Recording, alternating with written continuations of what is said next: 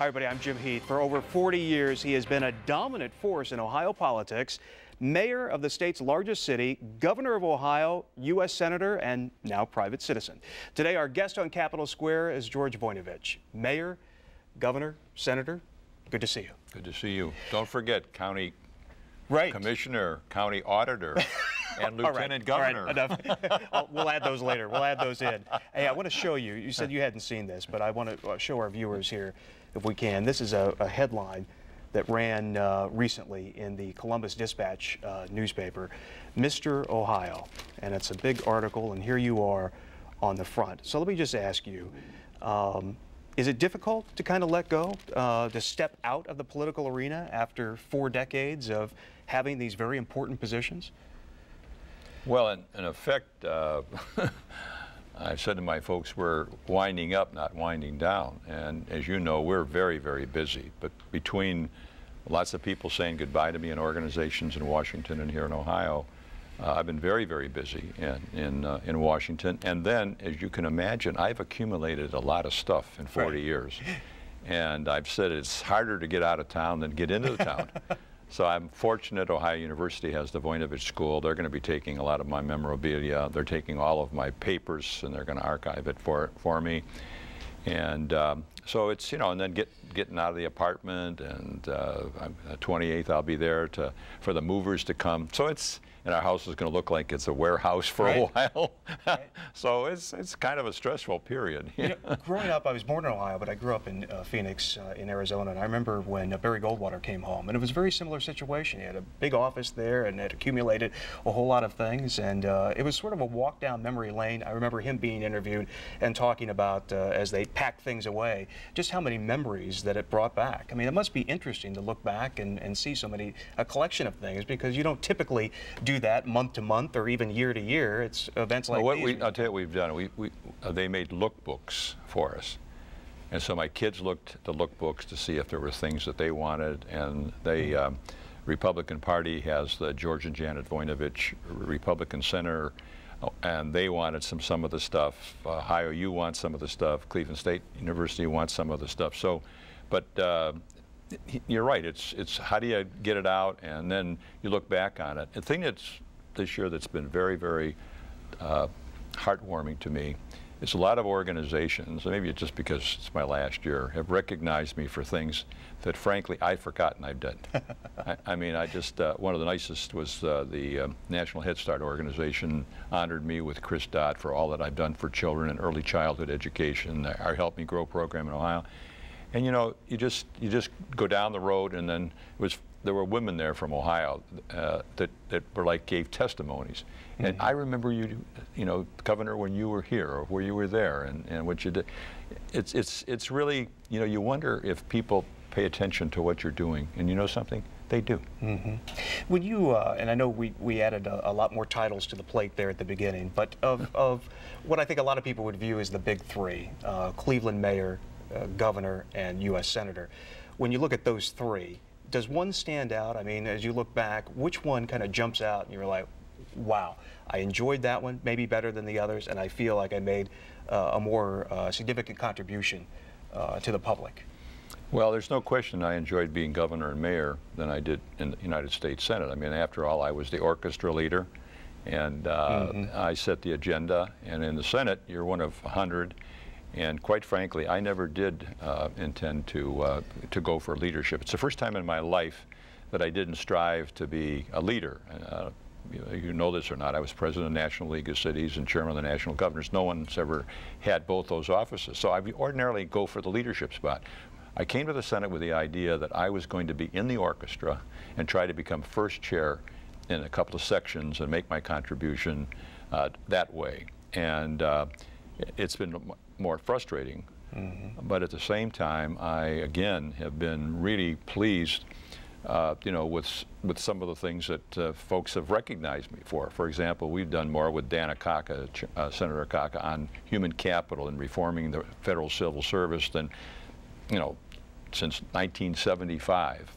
I've been very active. A lot of people aren't even aware of this. In NATO expansion, I was the only senator in in 2002 to be at the Prague summit when we brought in 7 new countries into NATO. I've been very involved in the visa waiver program, so that a lot of these countries that used to not have visa waivers now have them. I've been very involved in bringing the issue of anti-Semitism to the Organization for Cooperation in Europe and also to the State Department.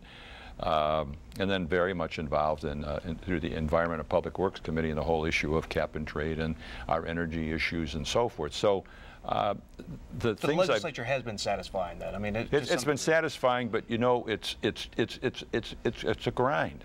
And the thing that's disturbing to me a bit is that we waste so much time. We were just talking about that earlier. You know, all these you go there for days and no votes.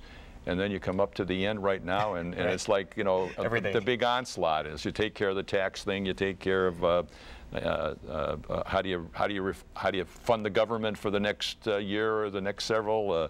The New START Treaty, which has been around for almost a year, and we're finally getting onto it. Then you got the DREAM Act, no fault, or was it no, whatever it is. Right. So it all gets jammed up at crushed there at the very end. And the thing that's different really is I'll never forget Pete Wilson.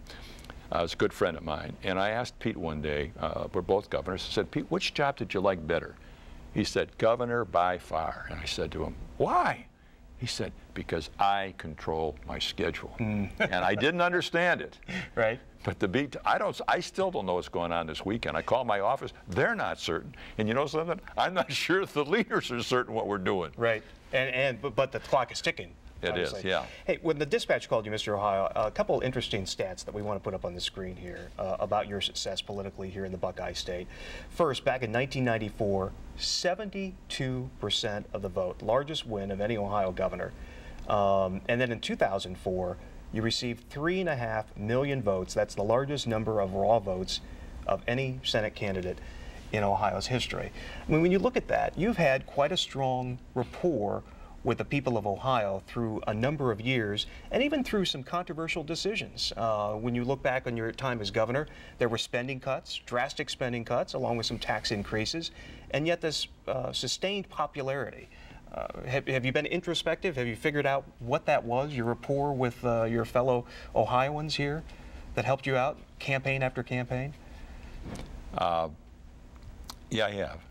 And as I said in my farewell speech on the floor of the Senate this week, that the people of Ohio have stuck with me through thick and thin, even though there are cases where they didn't agree with what I did. And I think the reason why they have is they know that when I make decisions, I do them based on what I think is in the best interest of the people of Ohio, and in the Senate, the best interest of the people of the country. And I let my conscience have a lot to do with my voting. And I think that's what people want. I mean, I know that some of the things I have done are not popular, but I would rather have people's respect than I would their popularity. And I think that's really what I've tried to do. I've taken on some very controversial things. You know, in 1998, when I ran for the Senate, I supported an increase in the sales tax for higher education and secondary education, and it got bombed in May, 80%, and everybody beat up on me. But I think I just went to the voters and I said, I think you guys got to decide.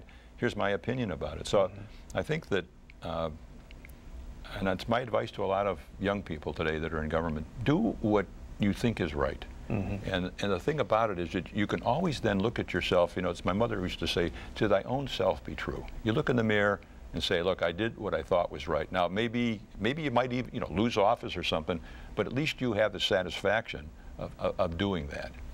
Senator, we just have a couple minutes before our first break here, but let me ask you, the state faces an $8 billion budget shortfall next year, so I'm going to ask you to kind of weigh in, but let me ask you just honestly, based on your experience, can you cut enough? Can you find $8 billion in spending cuts, or should a tax increase of some sort be on the table to help rectify that deficit and shortfall?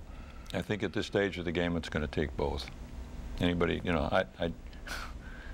$8 billion, and a lot of it is that, you know, the one-time revenue that came through with the stimulus package.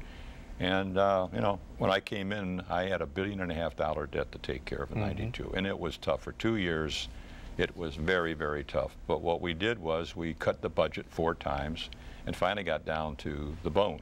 And I went to Vern Reif and I went to Stan Aronoff and I said, you guys know, they didn't want me, they didn't help me. I had to do it. I said, we got a problem here. And I finally went to them and said, I've proven to you I'll make the cuts. It was very tough. It took a lot of heat.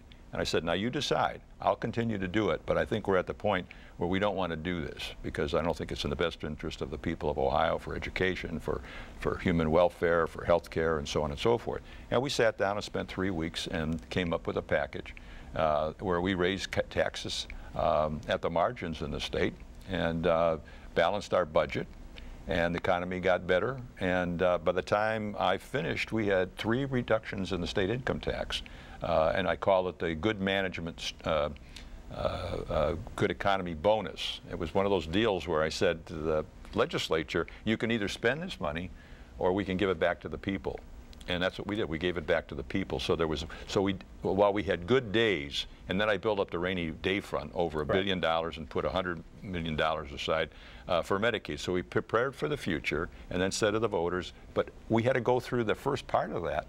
And that was what I call short-term pain for long-term gain. And that's the problem today. Nobody wants to take the short-term pain to get the long-term gain. We have to take a break, but the new governor says absolutely, positively no tax increases. Doable? I don't think it is. All right. On that note, let's take a break. We'll come back with our newsmaker, Senator